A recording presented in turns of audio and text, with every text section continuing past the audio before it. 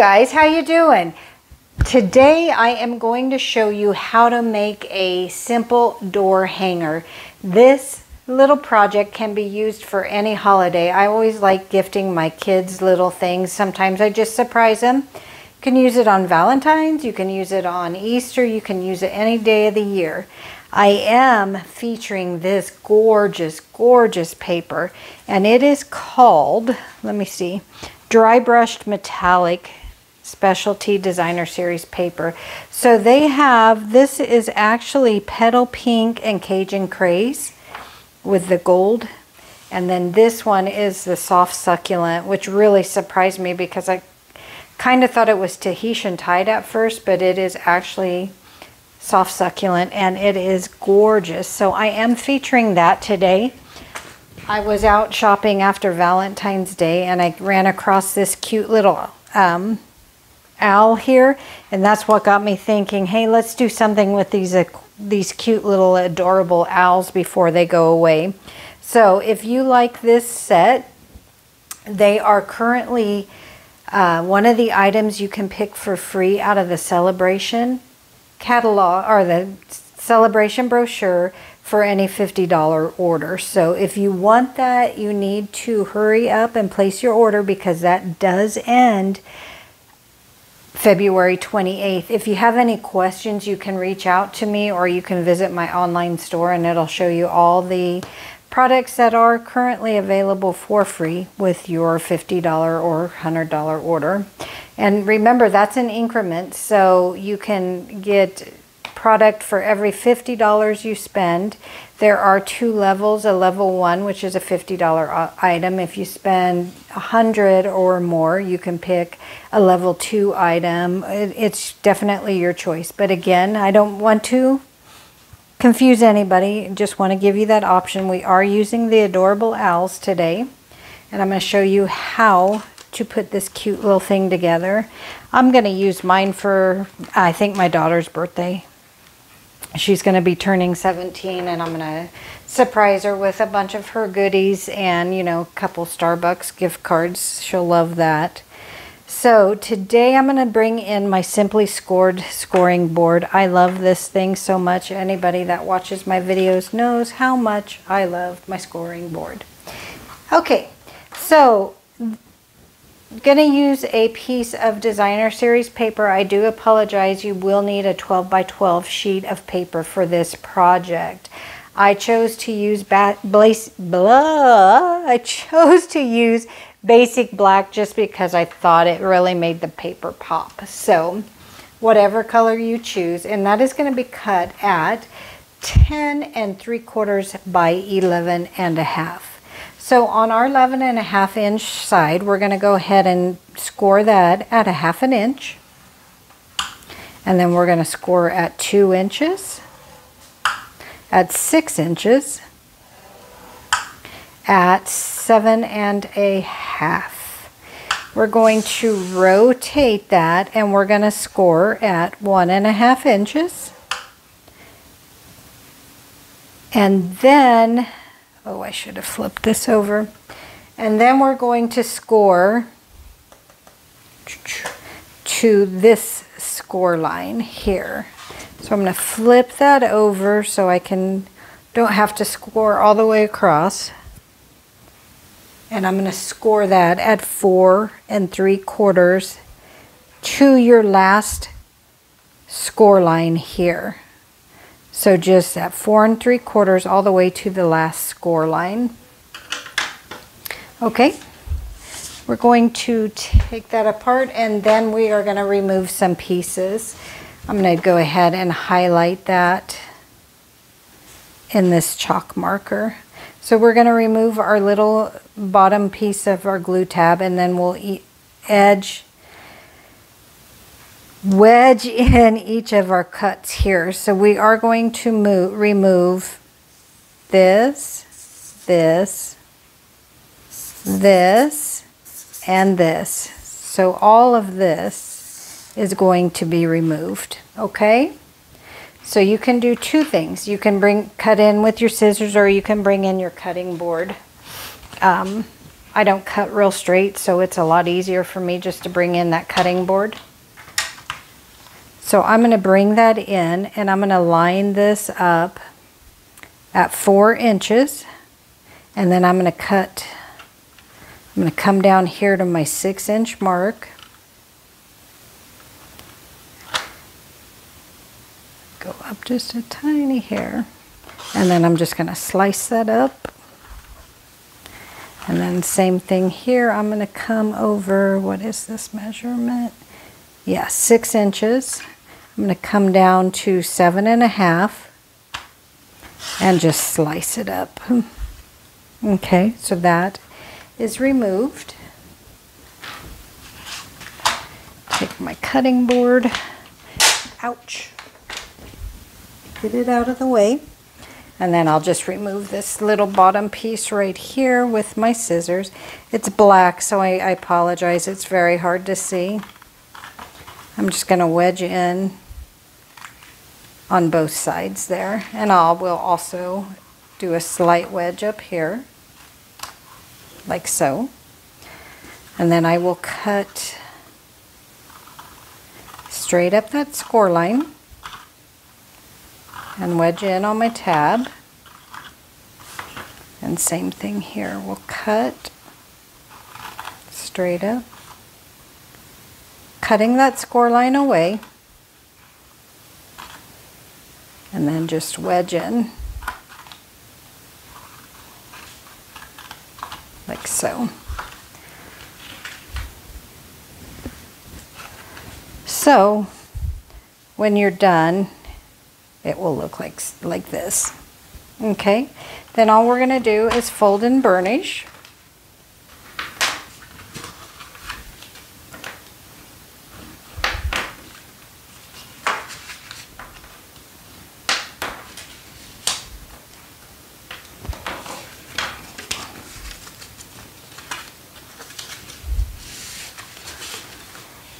And I will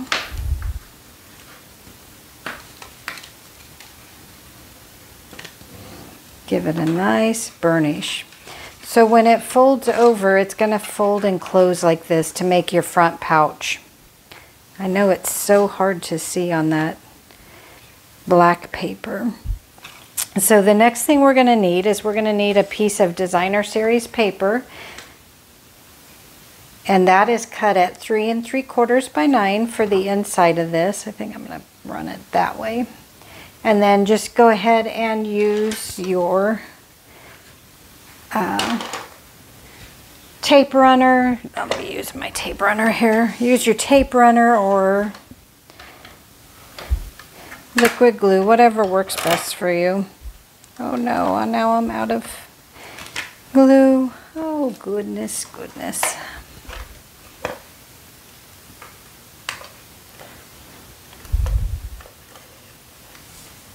I did finally order some of the stamp and seal, so we're back in business that way. Okay, so we're just going to put that right there, giving it a nice little border all the way around. And then we'll bring in our cut and emboss machine. I hope this one will work. And I'm going to use, for this project, I am actually using 3 of the layering circles, and they measure, I wrote them down. So for the actual opening, we're going to use the one that measures 2 1/8 across. And then we will also be using the black, or the circle that measures 2 3/8, and then to create the frame we're going to use the circle that measures 2 5/8 across. Okay, so I'm going to bring in my 2 1/8 inch die. Don't know if this is gonna, I don't think this is gonna fit in there. No, I'm gonna have to bring in my big die machine. Let me grab that real quick.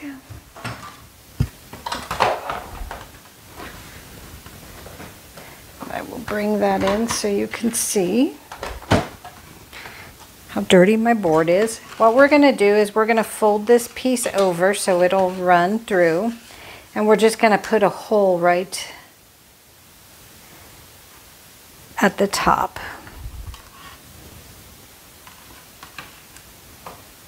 We'll just run that through.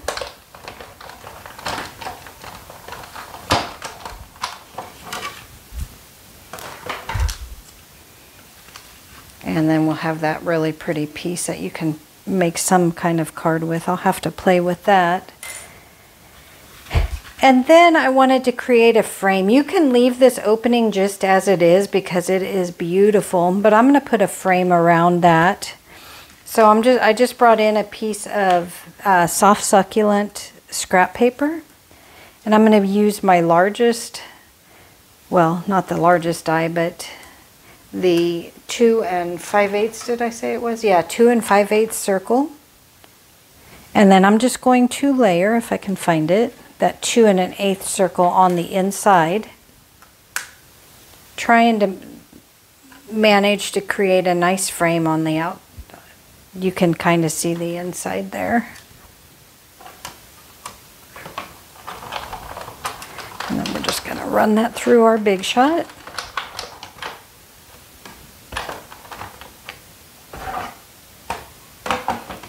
Bring that back.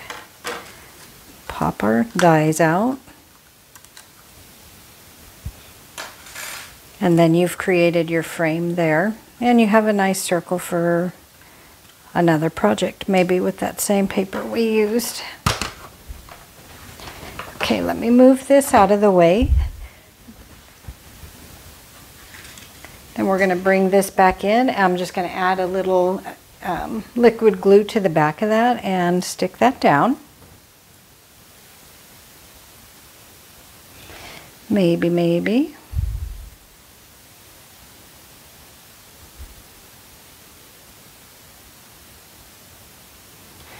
Okay. Glue on my work surface. Bring that silicone mat in. If y'all don't have that, it is fantastic. Nothing sticks to it. You can just wash it off with some dishwashing soap and it comes right off. It's wonderful. Okay, so we've got our circle, so we can put it on the doorknob itself. And then just to create the base here, I used a piece of soft succulent that was 2 3/4 by 3, and then I cut a piece of the designer series paper that was 3 1/2 by 2 3/4. So 3 3/4 by 3, 3 1/2 by 2 3/4. Nope, I can't use that one.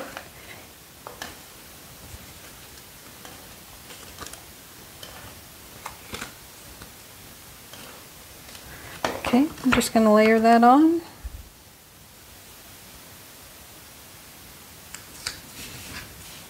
There we go. And then we'll just put that right onto the front of our box base. You can do this at any time. For me, it's just easier when everything's laying flat.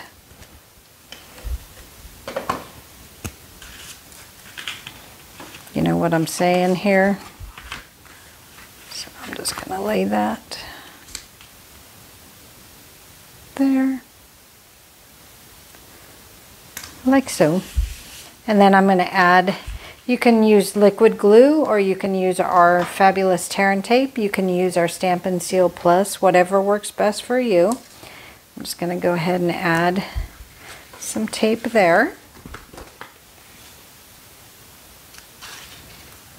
And then this will be the front of our box, so I'm going to add some, yes, so I'm going to add some tear and tape here as well.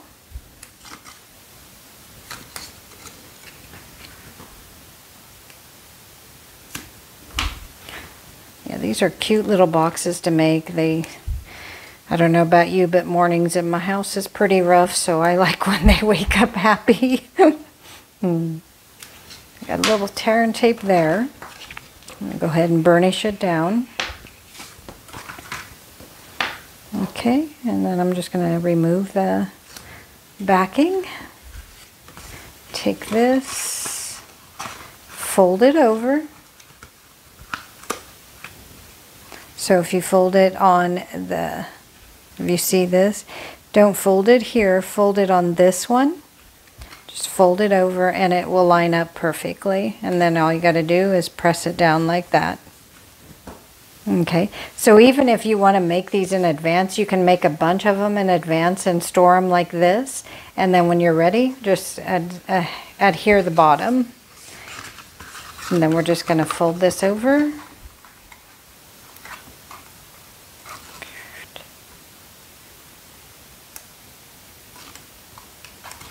Remove that. Like so.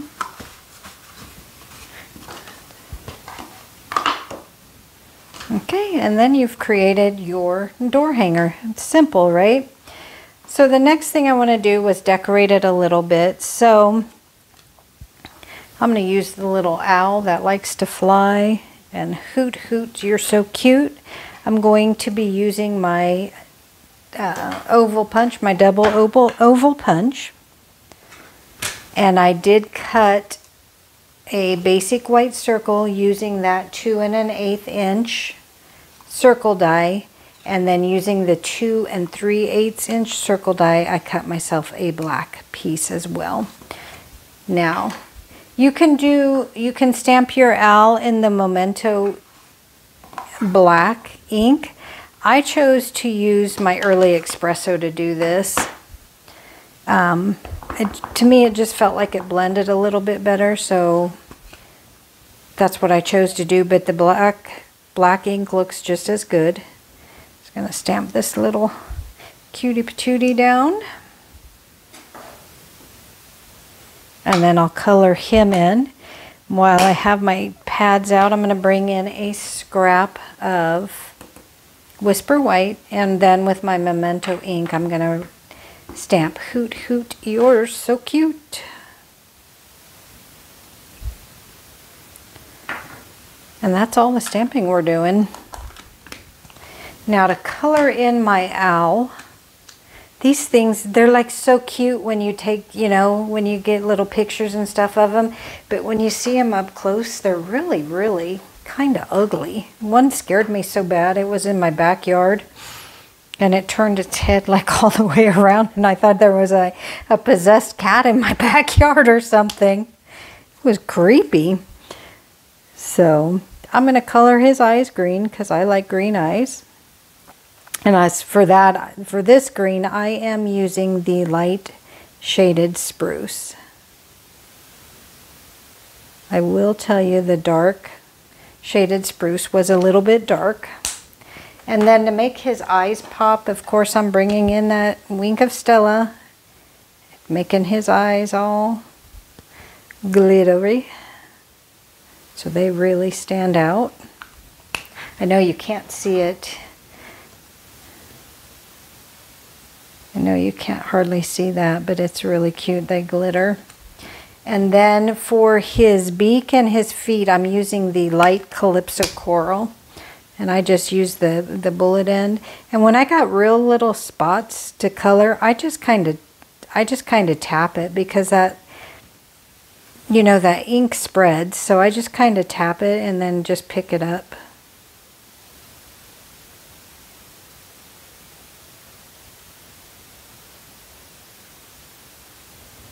Okay.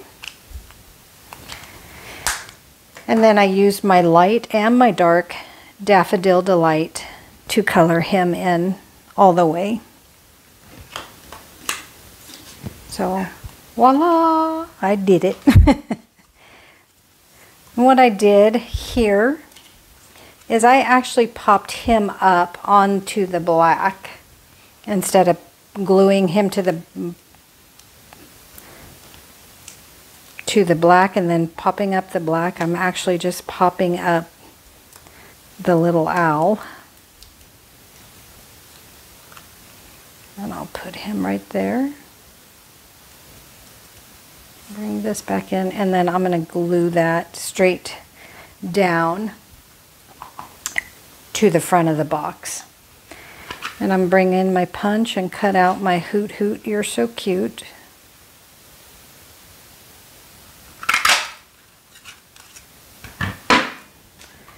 And then I have a piece of basic black that I'm just going to cut the scallop part of that oval out.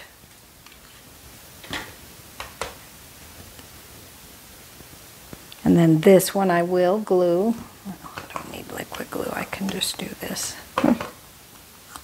Sometimes I make things more complicated for myself. And then what I'm going to do is I'm going to attach this with a little bit of glue.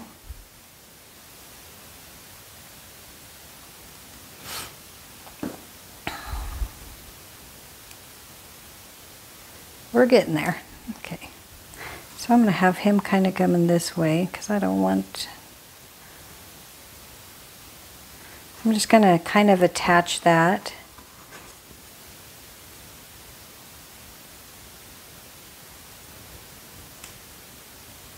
And then I'll put a dimensional there. And I'll glue this down.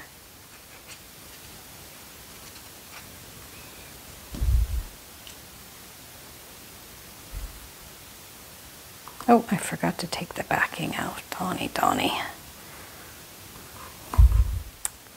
Take the backing off of that one dimensional there. Good thing I used liquid glue. Okay.